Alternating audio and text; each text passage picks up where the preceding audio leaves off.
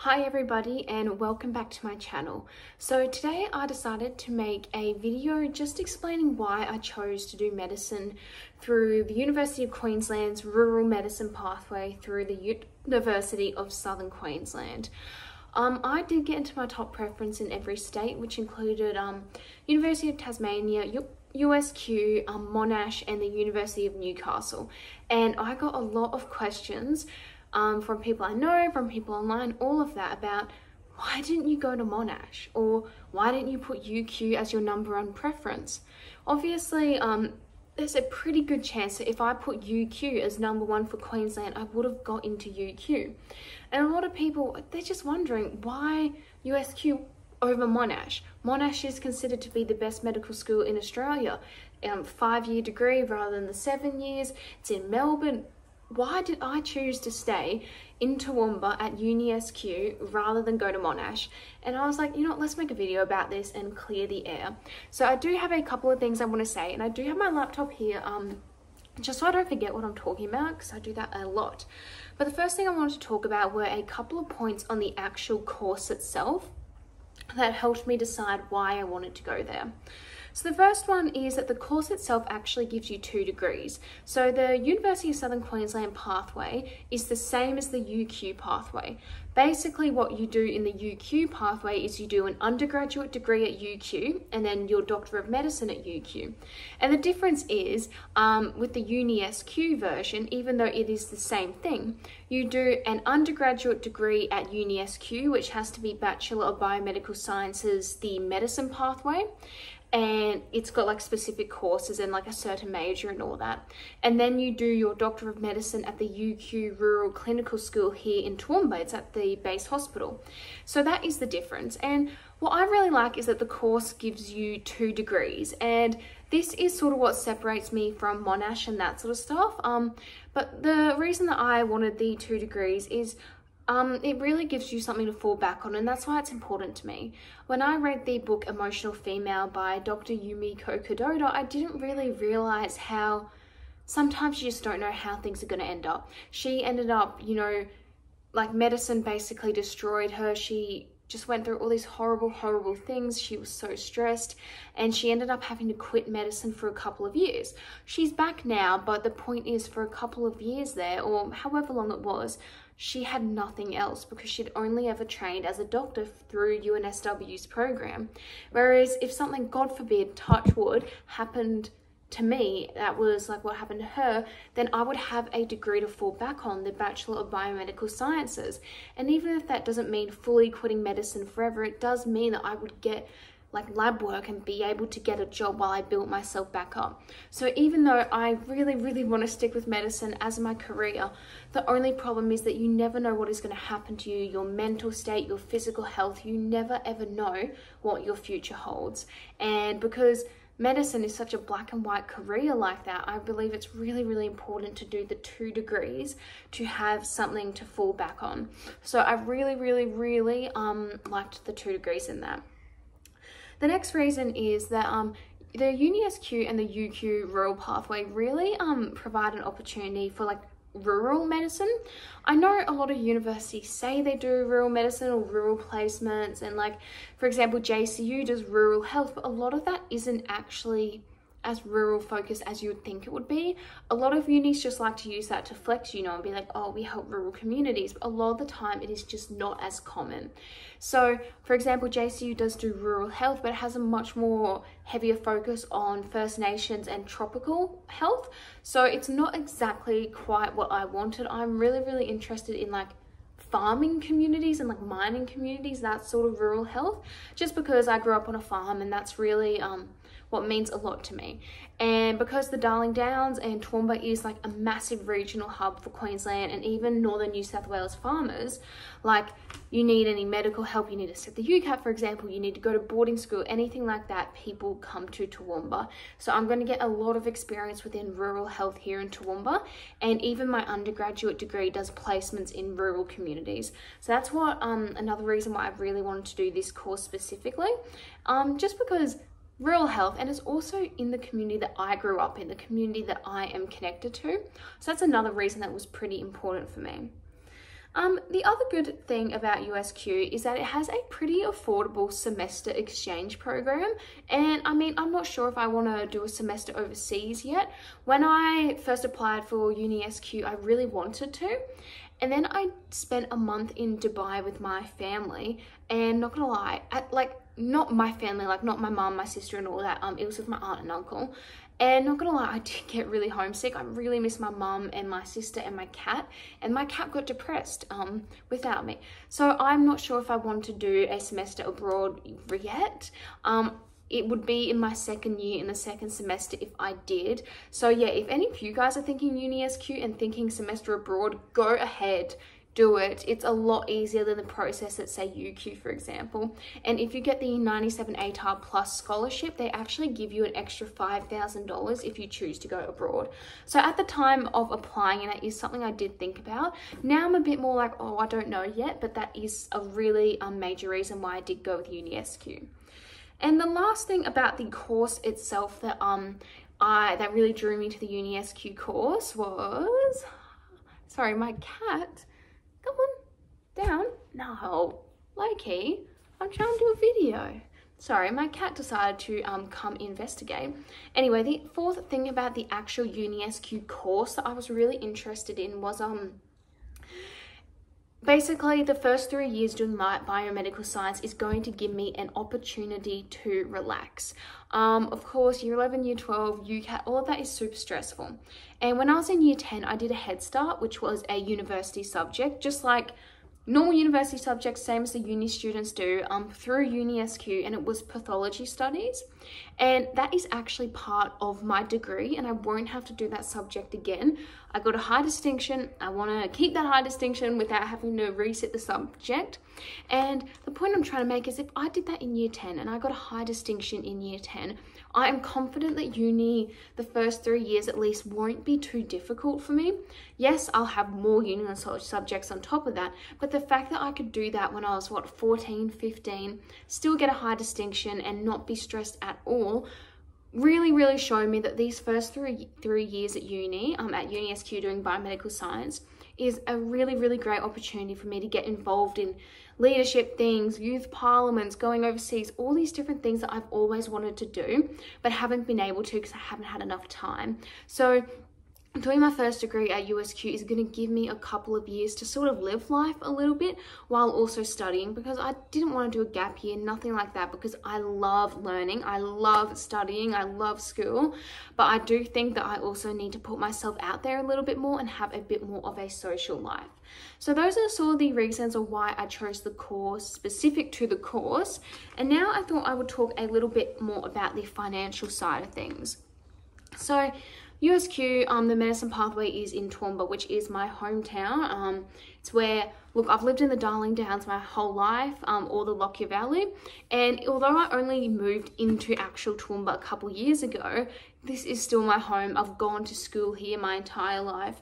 So this is my hometown. And because of that, I have a house here. I have family here, all of that sort of stuff. And unfortunately, my family is just not a family who can afford to send me to college or who can afford to pay my rent at Melbourne or Sydney or anywhere like that. It's just not something that my family has. And I'm not like dogging on people who can afford to do that. That is amazing and you should take that opportunity. But unfortunately, I just do not have that privilege to be able to afford to go away. And the really amazing thing is that I'm so grateful that UniSQ, this is only the second year of the UniSQ Medicine Pathway. I will be part of the second cohort. I am so grateful that it was complete in time for me. I remember when they first told us about it when I was in year 11, they had projected that the first cohort would be 2025 because the, UQ had already done this partnership at CQU. But CQU took a long time to get their stuff sorted, but USQ was really quick. So when I found out that I would be able to stay here, all this weight was lifted off my shoulders because my family can't afford to support me away. Like, I need to pay rent to be living in my own home. And then the other side of things is that if I decided to go and try to work or use scholarship money or all that, 7 or 5 years is a long time to rely on scholarship money and to be working. And when medicine gets hard, I don't want to have to be working 24/7 to support myself. Otherwise, I will burn out and it will be horrible. So just personally, the financial side of things, it just was never going to work out for me. And even if I did try really hard, it probably would not have been very pleasant. So I'm really grateful that I am able to stay at home for this.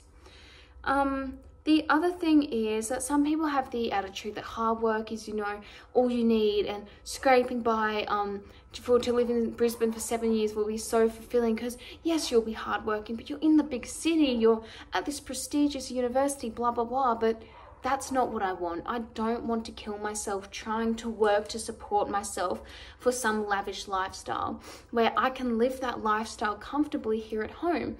I can put my money towards traveling or having nice things for myself or buying stuff for myself. I can use that money for that sort of stuff rather than putting it all into rent and food and all of that. So that is another reason. Yeah, I've already touched on living comfortably, all that blah blah blah. Now, at the time that I wrote down all my points, I was given a UniSQ automatic scholarship, and that automatic scholarship meant that I would automatically get $6,000 per year just for getting an ATAR above 97. And I well and truly cleared that, and I was like, yeah, hells yeah. I put it as #1 on my preferences. Amazing. And then about a week ago, I actually got an email from UniSQ because there was a different scholarship that I applied to, and it was one where I was like, oh, I don't know if I'll get that, and I got it. It is the Destination Australia Scholarship by the Australian government for domestic students. There is one for international students as well, but basically they really want people learning and being educated in rural areas, because if you're educated here, you're more likely to come back and work here, and you can also, you know, have your say, have your voice heard, all of that about what rural communities need more if you are being educated here. And because I was really passionate about staying in Toowoomba and all of that sort of stuff, I was awarded the Destination Australia Scholarship, which I'm not gonna lie, has changed my life. It is $15,000 per year for my degree at UniSQ. So that will be a total of $45,000 just for, you know, getting good grades and maintaining a good GPA, all of that. I can make a full video on this later, but next year, if any of you guys are interested in applying for that scholarship, it's at, a lot of unis do have it, if they have rural things. And the other eligibility thing is that your degree must be in need. The government must be needing it. So that's a lot of health and science and education degrees right now. So say you're doing Bachelor of Teaching, you're eligible. You're doing medicine, nursing, all of that sort of stuff, you're eligible. If you are doing an arts degree or maybe law or anything like that, I don't think you will be at this point, but it's just something to keep in mind that if you are doing a degree that the government deems to be needed, and they do give you a website to figure that out whether or not you are needed, then you're eligible for this scholarship. If you're doing it in a rural area, all that, and you have to write a couple of statements about yourself and about your passions, etc., etc. But basically, that is another big financial thing for me, the fact that I was given literally the gift of a lifetime, a $15,000 scholarship a year. And that is insane to me. It literally fixes a lot of the stress that I have. Because if I decide to just like stop working right now and quit my job at Woolies and quit tutoring, with my rent and my car expenses and all that, I could like just scrape by and live comfortably. So now I'm just working for that extra stuff. I want to go overseas at the end of this year. So now I'm allowed to work to save. So there is no pressure on me. If I'm having a stressful time at uni, I can now take a couple of weeks off work without feeling like it is going to financially ruin me. So that is another big thing. Honestly, one of the biggest things about me staying here in Toowoomba and going to UniSQ is really the financial side of things. I thought I'd quickly touch on the personal side of things. Just quickly, I am not ready to leave my family. I'm not ready to leave my beautiful cat who was featured in this video. My grandparents do live on a farm out here. They're getting old. I'm just not ready to leave that life behind. I am a massive family person. I love my family. I don't want to be away from them right now. So the real benefit I have here is I'm staying at home right now. If I want to, I can move out and go to college at UniSQ. I can get my own place in town, anything like that. And I could still be here to be with my family. So I'm really, really grateful that I do have this opportunity. I literally cannot express how grateful I am that USQ has opened up this medicine pathway. And the last thing that is something that you should really think about is in your future, there are going to be big things coming if you do medicine. So when I read Emotional Female, she was getting a new job in a new hospital every year or every 6 months. And that is typically how it is. When you first graduate medical school, you typically rotate around hospitals on 6 months or 1 year terms. And she was going from Sydney to Melbourne to this place to this place.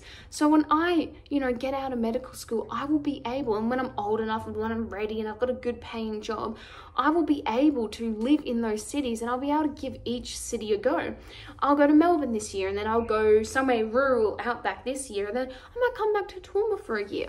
So once I graduate, I really, like, the world will be my oyster. They always need doctors everywhere. There will always be jobs going, so I will always have a place to go.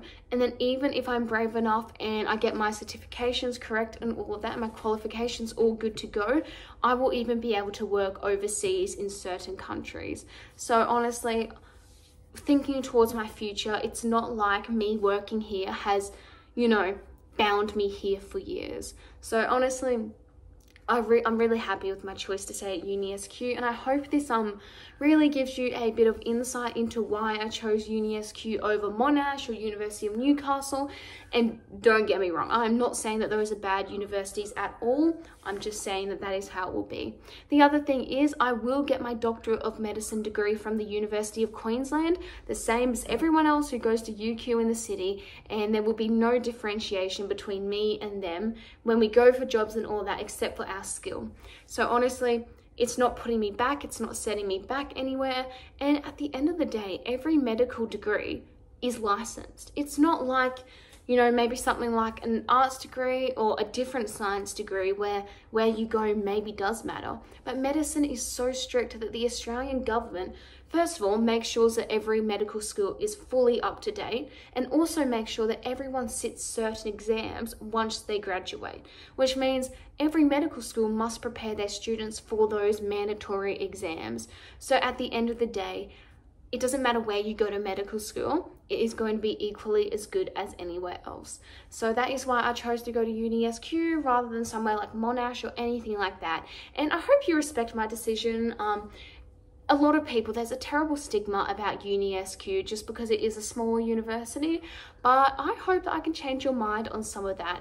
And thank you for watching. Please comment any of your ideas down below, anything like that. I really love reading your comments, and thank you for watching. And if you enjoy this video, please like and subscribe. Thank you.